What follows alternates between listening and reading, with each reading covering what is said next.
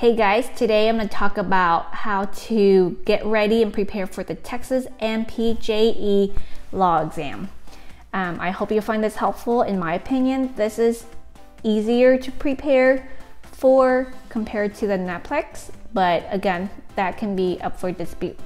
So today I want to talk about a resource that I felt like it was very good for me using as I go through the process of preparing for the MPJE. For me, I went to school in Texas, so we used the law book. And then we have lots of notes. So I actually use my notes as a reference. And then the other book that you want, if you just want, instead of going through like a thick law book or State of Texas, you can actually also get a guide. The Ultimate Texas MPJE by these two gentlemen, they're very good. It's Dr. Fred Brinkley, who taught law at University of Texas Austin College of Pharmacy, and Dr. Gary Casator, who also taught law at the University of Houston College of Pharmacy. So these are Texans, no law professors / pharmacy. And they work together to put the guide together, and their book costs roughly about $80, but again, I think it's really worth it. So I used that in conjunction with my law notes, and that really helped me get through the MPJE. I'm gonna tell you this, regardless how much you study for the law exam, when you take the test, you felt like, at least for me, again, in my experience, I felt like at the end of the exam, I thought I totally bombed it. I really did. I'm like, I think I need to retake that test because there were questions that I did not know. But I miraculously passed the exam. So I'm here, I'm practicing as a pharmacist, and I hope I'll never take the test again because it was a lot of questions that I did not know, but then there were some questions that there were some questions that you know for sure, and there's some that you just, out of the blue, very nitty detail that you have to remember.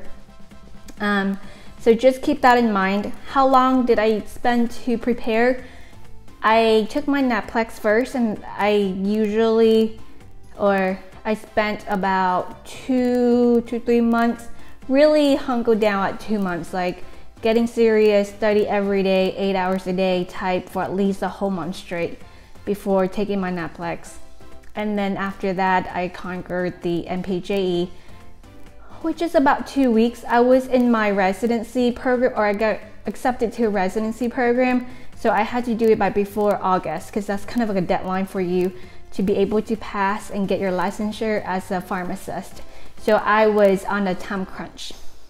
Hence, but residency, at least for myself, I start in July or June.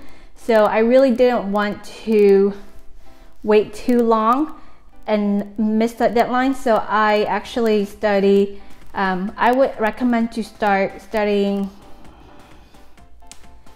2 or 3 months before your graduation, which I know sometimes it's hard because you have rotation and whatnot. So on your last rotation, I would start really prepping down and getting ready for the test, because NAPLEX and MPJE are two big ones that you want to really spend quality time and take it and not do a one-nighter, because with the NAPLEX, I believe you can only take it up to 5 times.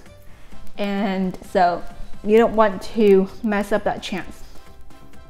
And most of the time you only want to take 1 or twice, max 3. But if you do it once and does it, great, right? MPJE test is much shorter, and I would look at all the technical information online regarding like what to bring, what not to bring, what kind of ID they need, etc. Your name, make sure your name matches. They're very, very strict with that. So if you go by a different name and this is your surname, or if you're not a US citizen, what card is acceptable. So please take a moment to look at that, because if not, you're gonna get turned back and then have to re-register. You can also register, but then if you feel like, man, I'm not ready, I'm gonna push the test back, you can, but you may have to go to like another state or another city to take the test. So if I was in your shoes, I would try and get it locally so you don't have to put up the efforts of trying to like drive to another city, plan for this hotel, etc. For me, because I have a timeline I need to meet, I had to actually drive to another city 3 hours away, stay overnight, take the test, and drive back. So it was very tiring. So if you're able to plan early, go ahead and do so. And when you have locked down that date, it again gives you a lot of push and motivations to really buckle down and study. So I hope you find that helpful. Again, sometimes when you walk out of these tests, you felt like, oh man, I don't know if I did well or not. Just forget it, go home. Don't even try to look up the answers and just let it be, because these tests are bell curve, or at least the NAPLEX is bell curve. So it's based on how everyone's doing. That's how the grade is being determined.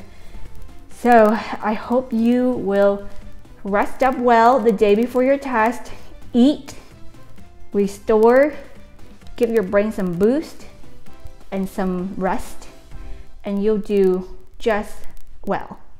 And if you have questions regarding the test itself, again, there are a lot of resources out there for the NAPLEX, which I did a video on, but for MPJE, there are not that many practice questions. So one thing you do have to do is just have a study buddy and ask you a question that you may think is on the test. Because it's law, it's not the most sexy thing, so it can get really dry. So having someone to help with you or study with you will be very beneficial. Best of luck. Many pharmacists have gone through this, so you can too, and you can do it. And most importantly, rest well and prepare early on.